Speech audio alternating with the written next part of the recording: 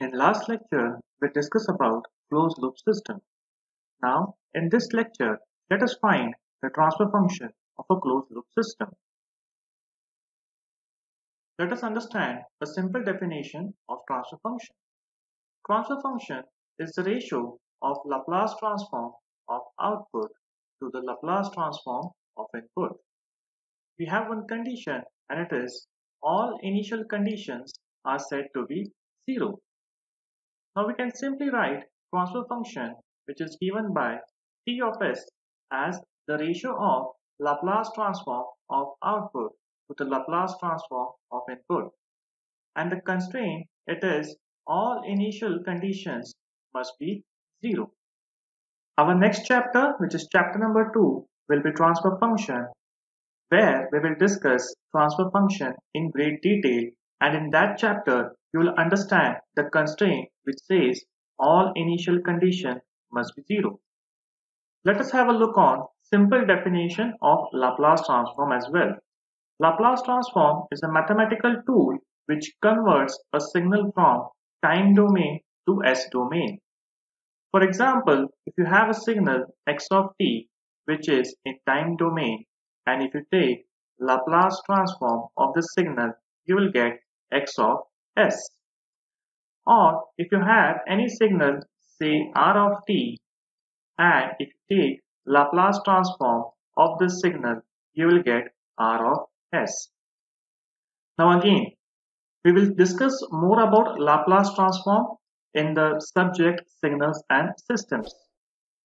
Now with this basic knowledge of transfer function and Laplace transform, we can now find the transfer function of closed loop system. This is the basic block diagram of a closed loop system, and we have mainly two blocks, G of S and H of S. G of S is called forward gain block. It is also called forward gain path. We have second block H of S, and it is called feedback block, or we can say feedback path. Now here we have a summing point, and it is a comparator or an adder.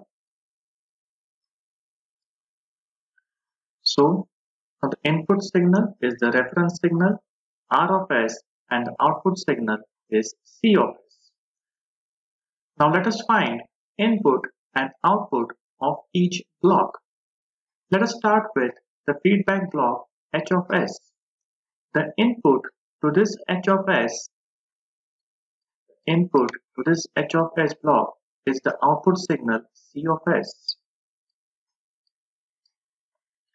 Now this feedback block H of S will produce an output signal called as feedback signal.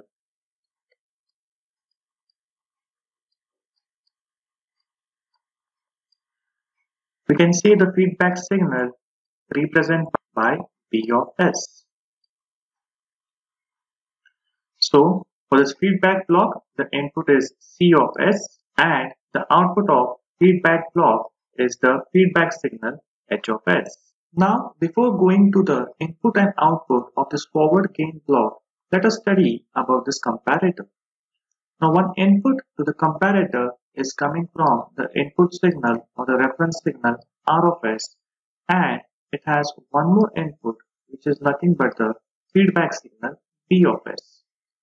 Now, both this signal R of S and B of S are compared in the comparator, and we get an output which is the error signal E of S, or it is also called the difference signal D of S. Now as you can see, the input to the forward gain block G of S is the error signal E of S or the difference signal D of S, and the output of the forward gain block G of S is the output signal C of S. Let us now find the transfer function of the individual blocks G of S and H of S first so that we can finally find the transfer function of this overall closed loop system. So from figure, we can write the transfer function of G of S as it is output upon input and the output is C of S. I can write it as C of S and the input to this gain block G of S is the error signal G of S. I can write this as equation number 1. Now from figure, I can write the equation for E of S. So from figure, you can see E of S. Now this error signal is coming from the comparator and it is the combination of input signal R of S and the feedback signal D of S. So I can write it is R of S and here the feedback signs are plus minus. So you have to take plus minus into D of S. This will be your equation number 2. Now the last block is the feedback block H of S and for H of S we can write the output of H of S is D of S and the input of H of S is C of S. We will mark this as equation number 3. Now with this 3 basic equations, now it is very easy to find the overall transfer function of this closed loop system. Our aim is to find the transfer function for this closed loop system. So I can write CLTF, that is the closed loop transfer function. It is given by T of S, which is nothing but output, which is C of S, upon the input, which is R of S. From equation 1, I can write C of S as it is G of S into E of S. Now I have the value of E of S in equation number 2. So from equation 2, I can write C of S is equals to G of S into, we'll substitute the value of E of S, which is nothing but R of S plus minus E of S. From equation number 3, I can substitute the value of B of S. So from equation 3, I have C of S is equals to G of S into R of S plus minus B of S is nothing but H of S into C of S. So I can write it is H of S into C of S. Now I will multiply this G of S. So I will get C of S is nothing but G of S into R of S plus minus G of S H of S into C of S. Now I will take this whole term including the signs to the left hand side. So I will get C of S. Now it is plus minus. When it goes to the left hand side, it will become minus plus G of S H of S into C of S is equals to G of S into R of S. Now I can take this C of S and this C of S as common. So I'll write here.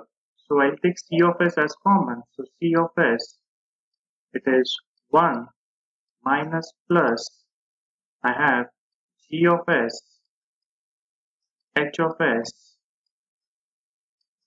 is equals to G of S into R of S. By taking the ratio of C of S upon R of S, I can get closed loop transfer function, which is given by T of S is equals to C of S upon R of S. I will get it is G of S upon 1 minus plus G of S into H of S. So we have got the closed loop transfer function T of S is nothing but G of S upon 1 minus plus G of S into H of S. Now the point here to note is we have taken the feedback as positive, negative, but in answer we are getting as negative, positive. So in next lecture we will discuss about the positive feedback and negative feedback.